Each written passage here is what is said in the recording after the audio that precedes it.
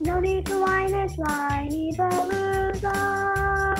Have some wine and join us on the Whinypaluza podcast with Rebecca Greene. Welcome to the Whinypaluza podcast. I'm your host, Rebecca Greene. I'm a wife, mother of three, and licensed clinical social worker. I also have 3 fur babies at home too. My passion has always been to help children and their families. I always dreamed of being a wife and a mother. Parents are always learning through their struggles, failures, and successes and joys. I am no stranger to this wild ride of parenting, and I know behind every great parent lies a team of supportive friends and family. I want to be part of your support system. I want you to know that you are not alone. We are in this parenting world together. Join me every week for insightful discussions with experts on parenting and marriage, as well as other parents who have found the secret to successes in parenthood. You'll learn tips and tricks to make life with your family better than ever. I hope you will follow along with me while we dive into what it takes to achieve a happy family.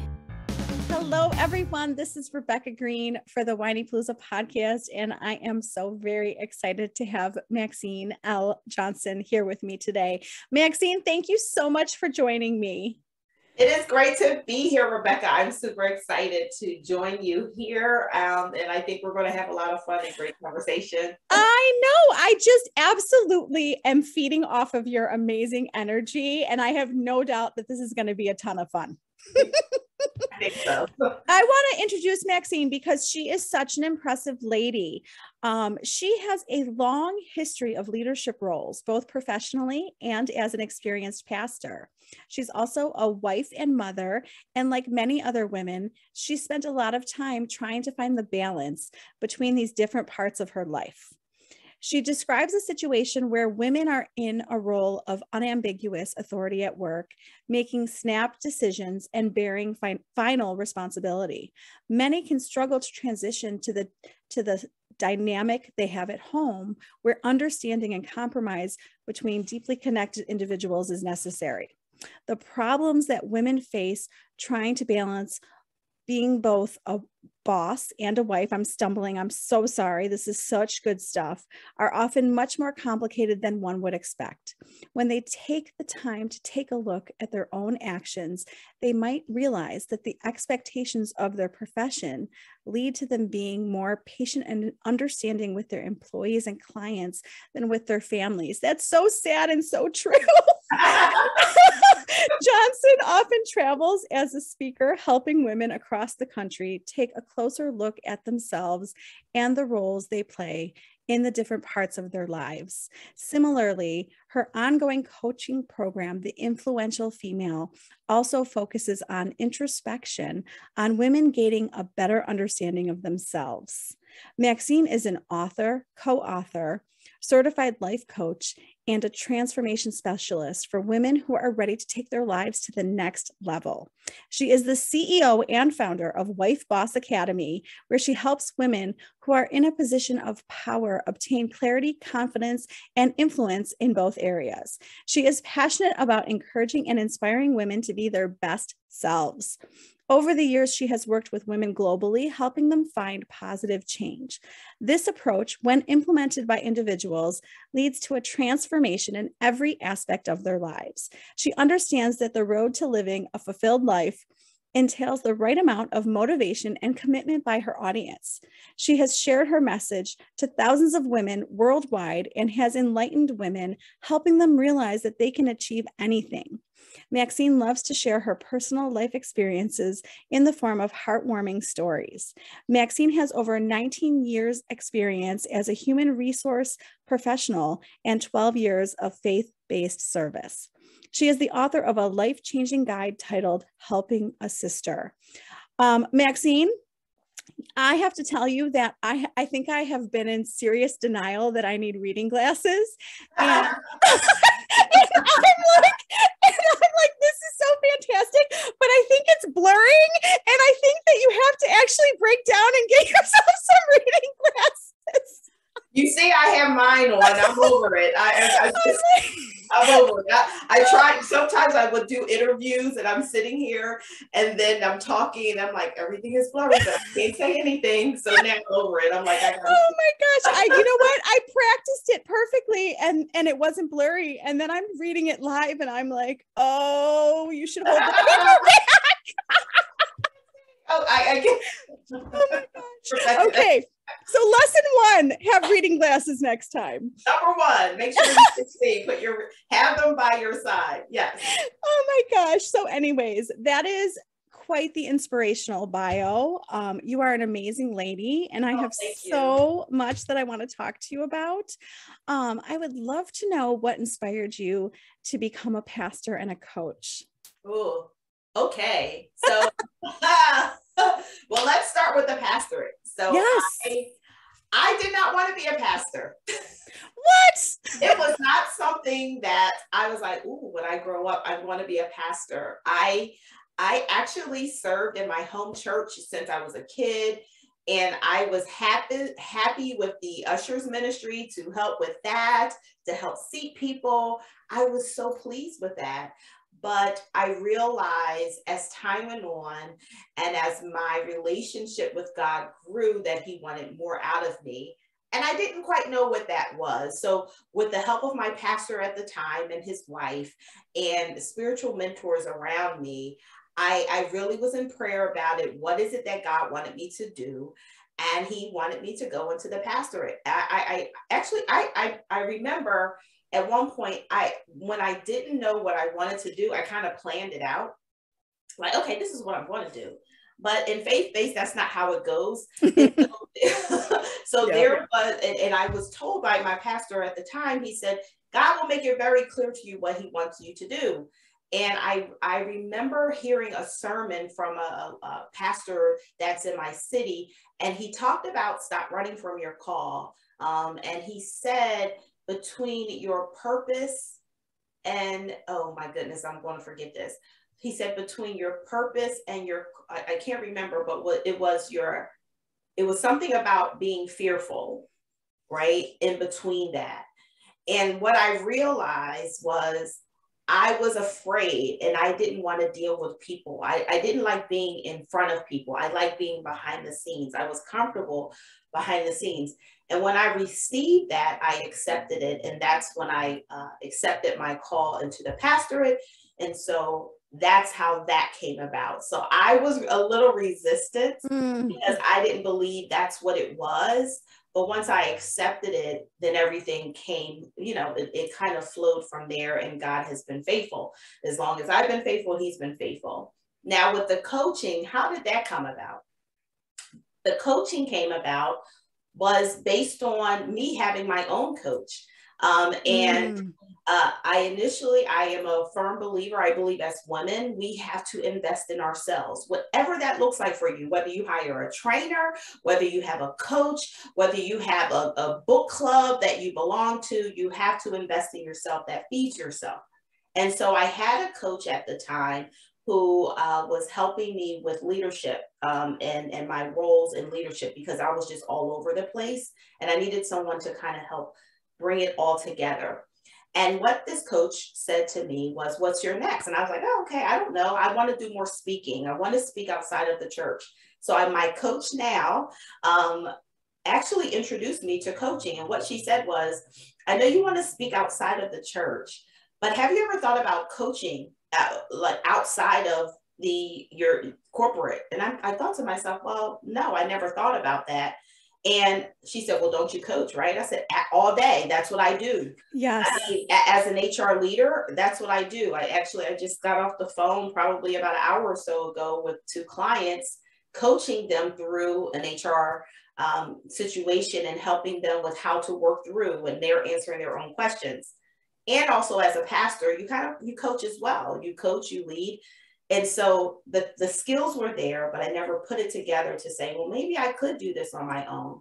So in December, or was it November of 2020 is when I started Wife Boss Academy. And initially my niche was coaching women who were married in relationships and who were trying to balance that whole, being the boss and then now I have to be a wife. And I have to wait to hear you make a decision. And when I make decisions, but now I got to wait for you to make a decision, you know? Yes. I got to compromise with you when I was making, you know, it was all of that. And, but it kind of pivoted and it changed. And because women came to me and said, you know, I'm not married, but I would love for you to coach me. So, and that's when it came about. And so what I found, I got my first 5 clients within a month, and it's been going from there. So it's just really been a blessing all around. So that's where I am today. That's awesome. I feel like when you're a pastor, you're already a coach, like you said. I feel like it marries perfectly. The two go hand in hand to me. Exactly. But you know what, Rebecca, I never sat down and thought about it. And then when you sit down, and what happens was my coach kind of said, let's marry you already do it. And I'm like, yeah, I do, but I never put it together myself. That's why sometimes you need someone on the outside looking in to say, here's what you're able to do. Do you see it? And once you see it, then you can run with it. 100%. I agree with that. Totally. You're doing so much. I mean, you heard me introduce you. We know that you're, you know, a pastor and a coach and a wife and a mother and all the stuff you're juggling every day. Help us. How are you doing that? How are you balancing? How are you juggling? Ooh, okay. You're like jumping into it. You went right for it, didn't you? I went right for the jugular. All right. So how did I know you were going to ask something like that? So what I do is, for me, let me disclose this. My children, my husband and I have adult children. So we are empty nesters. Our oldest is 32. What? And our youngest is 22. So I gave birth to 2 out of the 5. And so they, right now, juggling with being a parent or a mom is different in that parenting is more of an adult. It's like I'm talking to my friends. They have adult issues, or so it's a lot different. It doesn't require a lot of your time, but if you understand from, you know, the acuity is harder. Yes. It's like I'm looking at my benefits, and can you explain to me? So I really have to think. It's like adult issues now. You've gone from kid issues to adult issues. Don't I miss the times of, Mom, I left my cleats home. Can you run home and get it? Believe you me, it's different. I miss those times. Oh. And so how I balance it out is now, even with my husband, he and I we kind of talk about our days. What's planned? What do you have? And we keep the lines of communication open. Now, don't get me wrong. Sometimes that those things slip and I forgot, like, I forgot I have a meeting or whatever. And we give each other that grace. But I think the biggest part in all of it is I try to stick to a schedule as close to possible for myself. Including in that schedule is me. I have Maxine time. Good for you. That's very important. And I always, one of my things that I always speak to that I pass on to everyone, we know the term, you can't pour from an empty cup. Mm-mm. But I also added that you can't pour from a dirty one either. Meaning that sometimes we don't even not only refill our cup, but we just keep pouring from something that's empty, and then the residue and all of that. And then, yes. And then we're doing things with an attitude. You know, moms, your kids don't mean no harm, and they ask you a question. You're like, what do you want? They didn't do anything wrong. But because we never took the time to really clean our cup and fill our cup, that residue falls onto the people that we love and the people that we're closest to. So that's where I am now. Back is maybe 15, 20 years ago, how I did it. And at that time I was a single mom. I had a girlfriend. We had moms, and we just all worked together. Okay, you got this one, you're going to track. Okay, pick this one up for this. That really helped me. And to this day, we are still really good girlfriends because of our children that brought us together, and we've really helped each other. So we are still good friends to this day. That is amazing. I always say we can't do parenting alone, whether we're with someone or not with someone. You know, we need our village. I can't, right? I can't do it without other people. There's too many kids. There's too many places. I want to know how you have adult children. Oh, how do I have adult children? I'm not ashamed that I started very young. I got pregnant my first year of college. And so my son, it's funny because my son and I were at a furniture store, and someone was admiring my wedding band. It's like, they looked at my son and said, "Oh, you really did a good job." And he's like, "What?" "Yes, she's my mom." And he said, "I didn't know whether to get excited or offended. Excited the fact that my mom looks young, or offended that did I really look that old?" So oh my gosh, you look so young. I think my jaw fell when you said you had adult children. I didn't see that coming. Oh, thank you. I appreciate it. Yeah, I'm in my 50s now too. No. Oh my gosh, I hope I look that good in my 50s.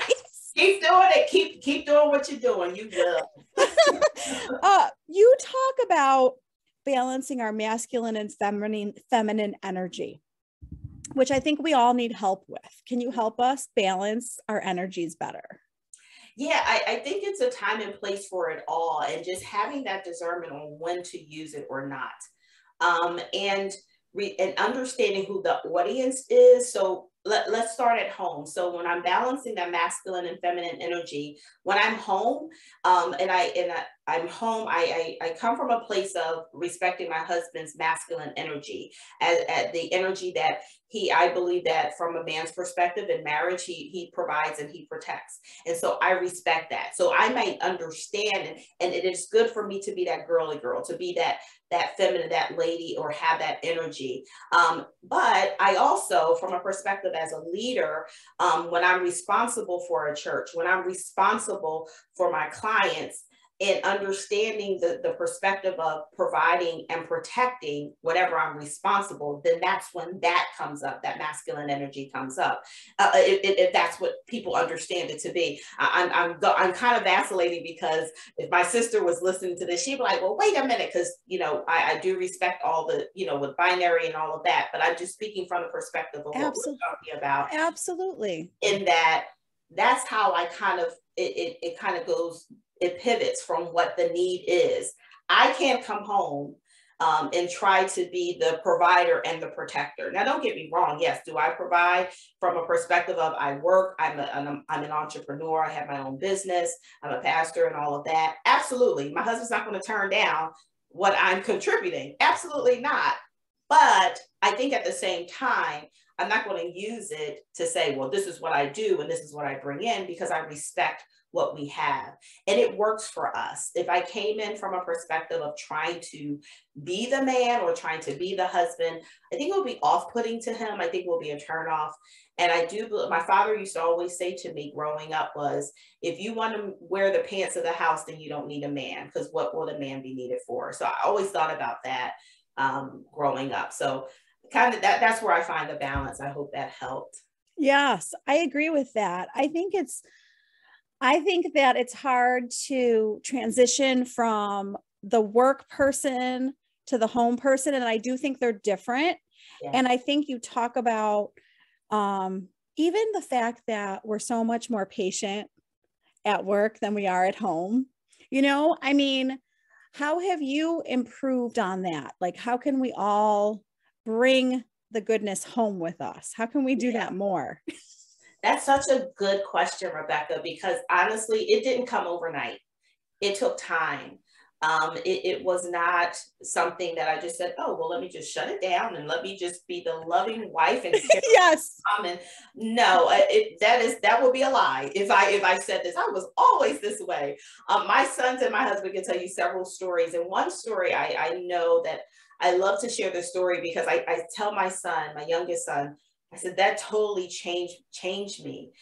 He was in his second or third year of college, and he called me like close to 2 a.m. And he said to me, Mom, I need to talk to you, because of course you're nervous. Oh my God, what's going on? He's 4 hours away. And I'm like, what's wrong? And he's like upset, and he's not crying, but you can hear he's upset. Mom, I need to talk to you. And I was like, what's wrong? Long story short, he and his girlfriend broke up. Well, I was mad. You woke me up to tell me that you and your girlfriend broke up. I don't want to talk about that. You called me in the morning or went to sunrise or something. And I was so mad. But here's what he said that changed everything for me. He said, if I was somebody in your church, you would take the time to talk to me. Yep. If you're listening on the podcast, my whole face is contorted. It's twisted up. I was like, oh, yeah, you're right. And so when I think about that, that kind of shifted things, because when we are in the workplace, when we are, whether we're serving in our communities, we give people more grace than we do people at home. I guess because we're like, you're my child, you should know better. I didn't raise them. I didn't train them. So I get that perspective, but we still give them more grace than the ones that we love, that are closest to our heart. And we would never dare to fuss out anyone. We would never dare, because there are repercussions. We don't think about that when we're home. So it kind of made me take a step back and say, you know what, if my son needs to talk, I'm going to talk to him. Because what happens is, if someone on my team says, I need to talk to you, have a minute, I'll say, yep, I do. And even if I don't, what do? We make time. So I do the same for my family, my husband, my children. And I'm like, they're like, Mom, I need to talk to you. They'll text me, I need to talk to you. I'm like, give me an hour and I'll call you. And they're like, okay, fine. But just so that they know that we're connected. And that way, I think that's been helpful. But it was not an overnight thing. It happened over a course of time. That is such a good example that you give. My 9-year-old, I was mad at her the other day, and she was like, you're a social worker. She's like, I wish you were like the social worker at school. And I was like, no, I am. She has told me many, many times that I'm just like this. She's like, you're just like the social worker at school. But I was mad at her, and she didn't like how I was handling the situation. And when she said that, it was so disrespectful. Like, I so didn't like what she said, but she was right. Right? If I had a client acting like Lily was acting, I never would have responded like that. So you understand, right? We all understand, and we all give more patience at work than we do at home. Yeah, we do.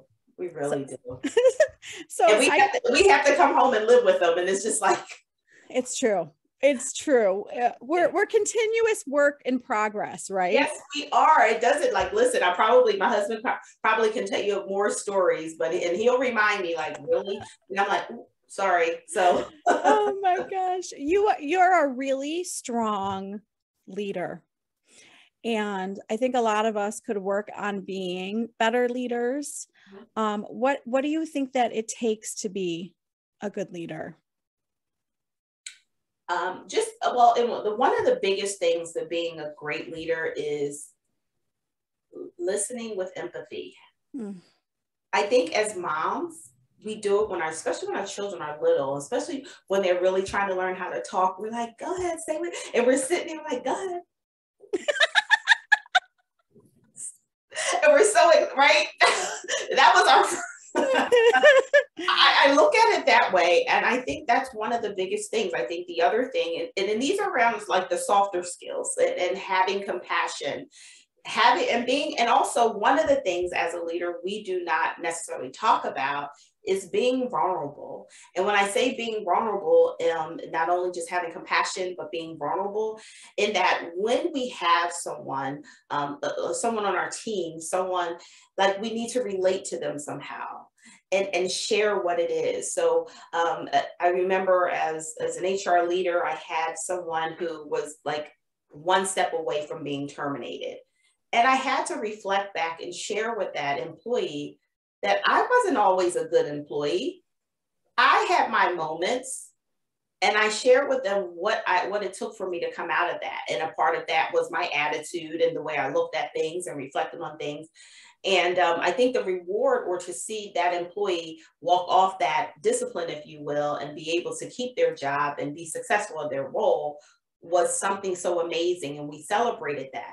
But that was all about me being vulnerable and sharing, like, I get it. Or, not acting like I knew everything, not acting like I've arrived and I was born and I just got into this role and I've been being a great leader. No, I had to go through tests. I have to go through experiences in order for me to become a great leader. And I don't take it, I don't take it for granted. I think that it comes with time, and it's just been a blessing. Is it easy? Nope. No. Not at all, especially when you have, it's just not easy, because as a leader, everybody throws everything at you. And a part of that is that toughness, and that's what helps with our strength. And I always say, as moms, we are strong, because I know, Rebecca, you're a social worker, and we become social workers. We're not licensed, but we get a little bit of the foundation of it. We're not clinicians as nurses or physicians, but we get a little bit of the foundation of it. We're not, financial. So, I mean, whatever it fits, but we get a little bit of all of that, and it makes us who we are. So I always applaud, especially that we are celebrating women, because we get it as moms. It's like, ooh, like, just to embrace those experiences is not easy, but it's something that will build us up, and that on behalf of what we've been through, it doesn't feel good, but who we serve, our children, they will benefit and get the best out of it. Absolutely. And I think that, there was a really great therapist who said that, she might be to this point now, but no, a lot of people didn't see the journey and the struggles, right? So we see the successful leader that you are, but we might not know what it took for people to get to where they are. Exactly. So yeah, so we think things are all rosy, but we all have a journey to take. Everyone does, and that never underestimated. And that's why I like to talk to people. I like to understand what their background is. I like to understand both sides. I like to, instead of me just coming to a conclusion, I want to go deeper. I may not understand it all. I might not even agree with it, but just listen for understanding, right? And I think that's what makes everything better. It's like with our children, why did you do that? Tell me what happened. We don't agree, and they know they're going to be punished, but we want to at least get their mindset. Like, what were you thinking when you did that? I know. Can we at least try to understand what was going on? Oh my gosh. There's so many people listening who want to change something about themselves. They want to create change. And I know you're good at that. I know that you talk about components of change. Can you give them a little advice if they need a little push to move towards change?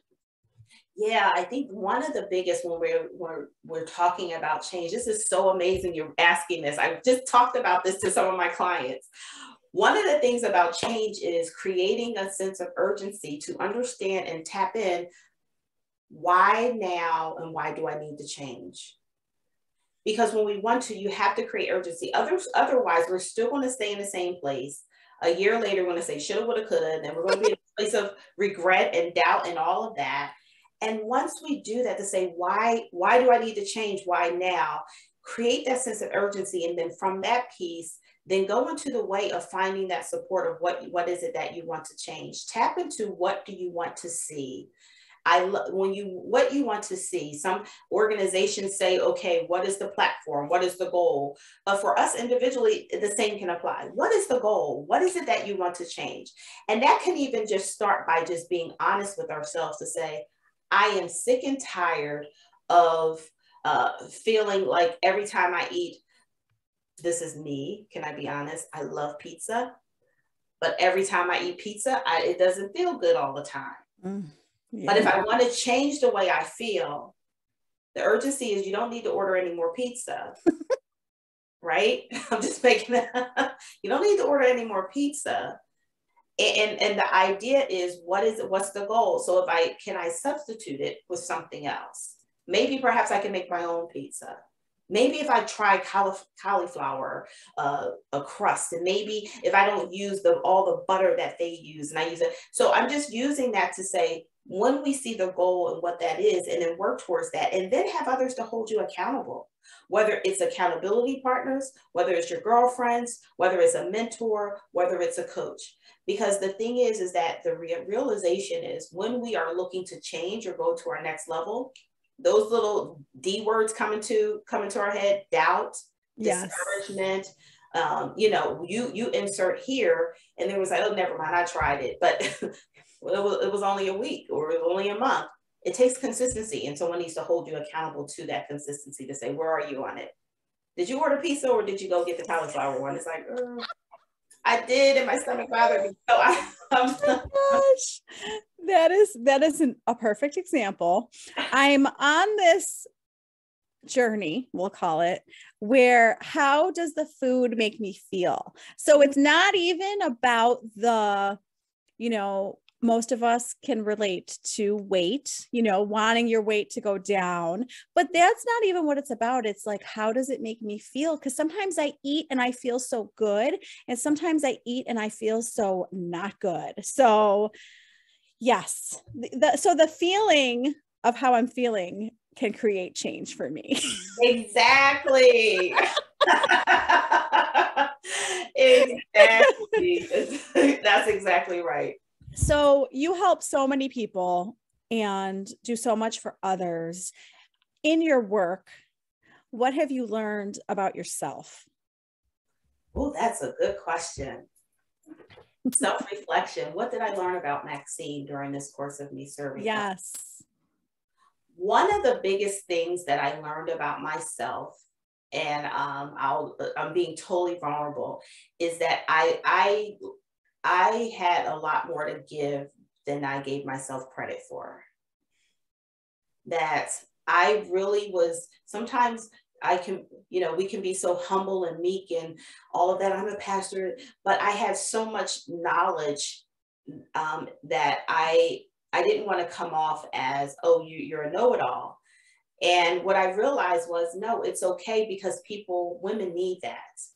And that you have a lot of knowledge, you have a lot of experience, and it's okay to share. So that was one of the things that I learned about myself.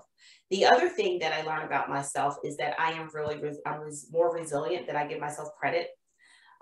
More recently, Rebecca, and I'll share with you and the audience, is that over the past year, I lost my grandmother. I was a caretaker for my grandmother. 8 months after that, my mother died. I was her caretaker. My mom died. She got cancer, and it just went like downhill from there. So 8 months after that, and then my brother died. So Goodness. when you talk about resiliency, did I want to say, oh, well, side of me wanted to say, you know, I'm done, I'm over it, I don't care. But a part of it is, no, there's still people to serve, that to bounce back, or to say, you know what, I'm going to use this to give me more strength to continue to serve and to cherish all of the values and the wisdom that I got to get from, or that, I know that's bad English, but you get what I'm saying, that I received from each of my family members that I love so dearly, and I was so close to them.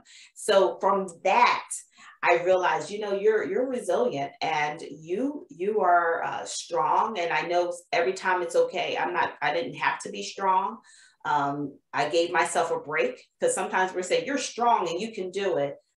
I also believe that, yes, you are strong, but just because you take a break and take a step back, it does not discount your strength. It just says it's okay. You don't have to be strong right now. It's time for you to regroup, to fill your cup, to clean your cup, all of that stuff, so that you can go back out there and serve the people that you serve.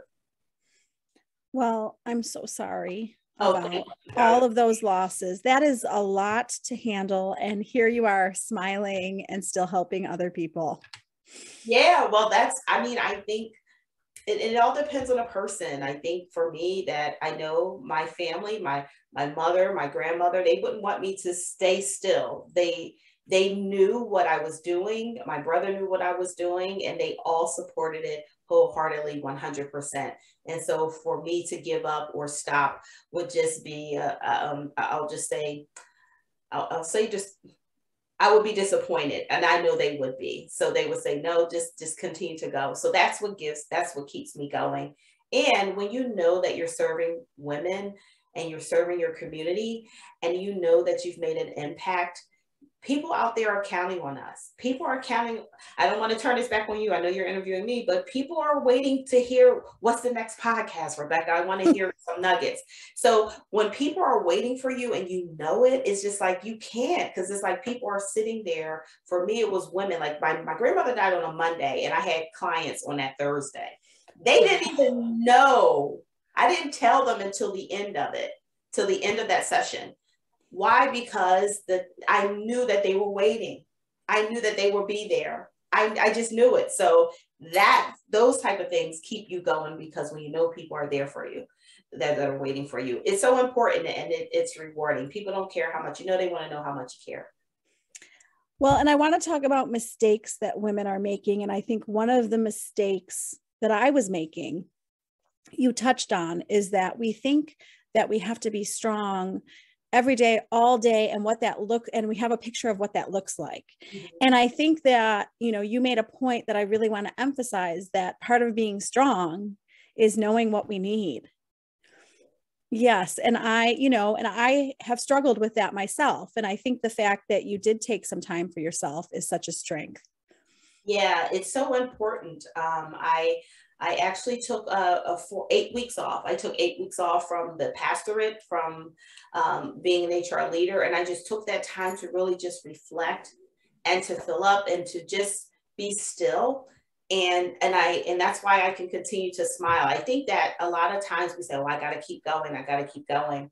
And one of the things that we don't do, because we think that we have to keep going. But this is, even if you don't have a spouse, if you have friends, if you have a village, they are there. That's what they're there for. When you need it, like I will just say, I just been blessed that I had a village, not only my family, but I had a village. I call it my football mom girlfriends, that our children brought us together. When I tell you, they surrounded me and say, what do you need?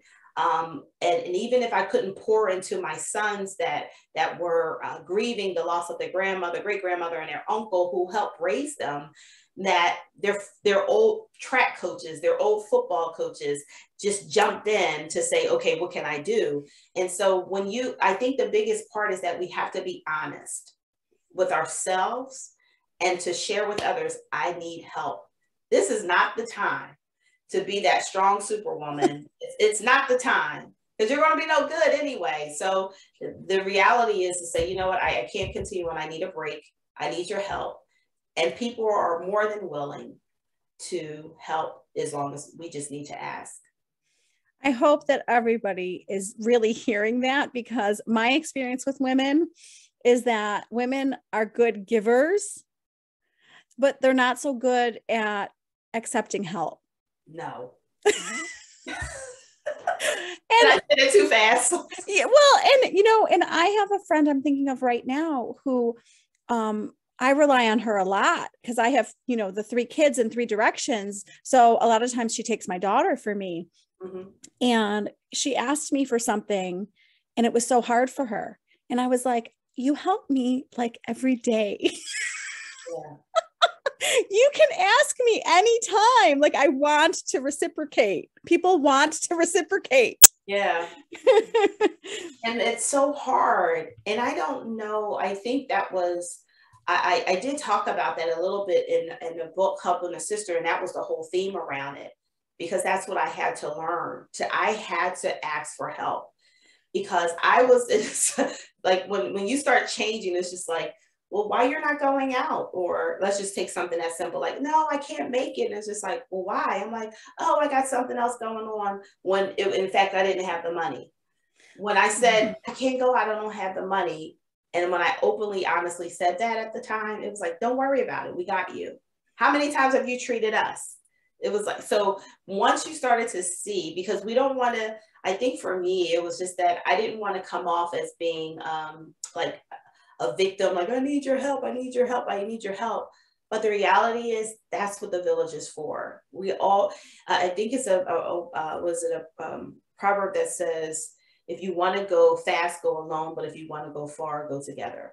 And so I love that. We need to do it together. It's better that way, because I love, it's so many different analogies that are illustrations that I can use. Like, even when we see, I don't know, like when I see the, what is it, the geese that where they're flying south and they have the one up front, and that goose is he's squawking and squawking. But what I read about it was when they're tired, they start squawking. I don't know if that's the right term, but they make a noise. And then the one from the back comes up front to relieve that one in the front, and they fly behind.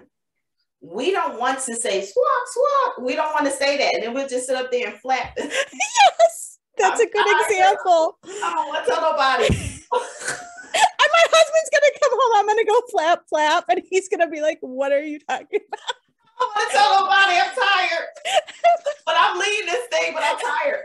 But that's what they do. They do it. So why don't we? Yes. So with this, we need the help, whatever it is. Even with my husband, I can even go to things in the house and I can say to him, you know, can you wash the dishes? I have back-to-back meetings or what. Otherwise, you know, you already have these kind of unwritten rules that I like to clean the kitchen. So it's like unwritten. He doesn't have to ask me, but if I need it clean, I need to ask him. And one thing he said to me, I remember just having an attitude like, that's what we do, right? And it's like, well, what's wrong? I was like, well, then why is the kitchen dirty? You knew I had this. He's like, well, you never asked. Yes, I know. I get the line. I'll do anything, but you have to actually ask me or tell me I can't read your mind. I get that line a lot. I'm happy to help. I just don't know what you want. It's so true. It's so true. I told one of my clients that. She's like, I'm transitioning. I'm trying to get a new job and this and that. I said, well, how many applications? I said, how many resumes did you send out? She said, I didn't send out any. I said, well, how does anyone know you need a new job? You want it. Let's start with the basics. Oh gosh. Oh my gosh. We need to start with the basics. And I'm happy to say she got the job she wants now, but at the time she was like, I didn't even think about that. Yeah, let's start with the basics. You need to start applying. Yeah. That's a good line. We all need to start there. You give so much good advice. What is the best advice you've ever gotten? I know it's a hard question. That is. It's my favorite question, but it's a hard question. Okay. Here's the best advice that I ever got, and I apply it to every area of my life. No matter what, you have to take care of yourself.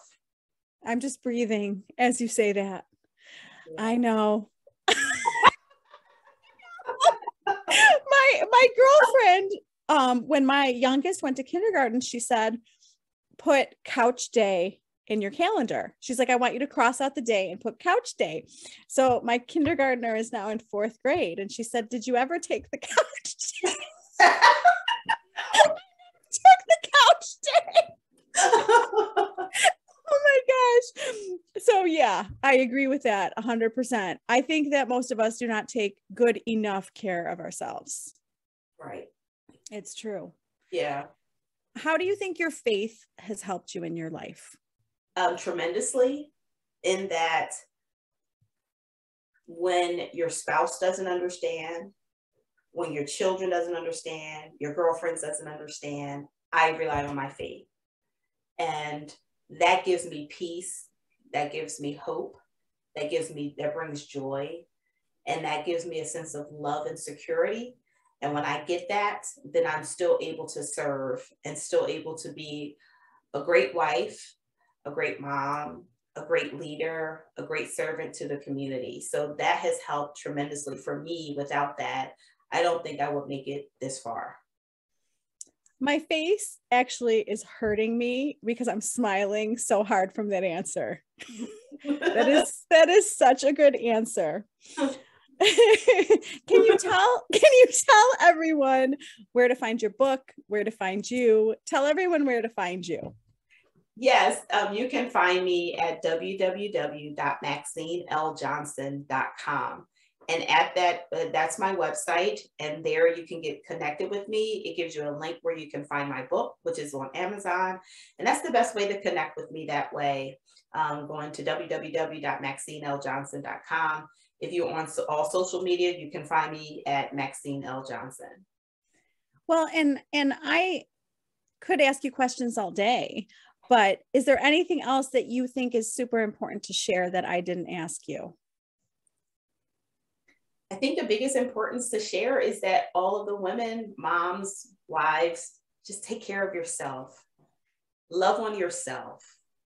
Because when you love on you, everyone else will reap the benefits of it. I hope everybody knows that. I know that I know that in my head. I think my actions need to show that a little more often. Yeah. It's so true. We have to, it's hard, it's challenging. And I say, like, I like to get my nails done.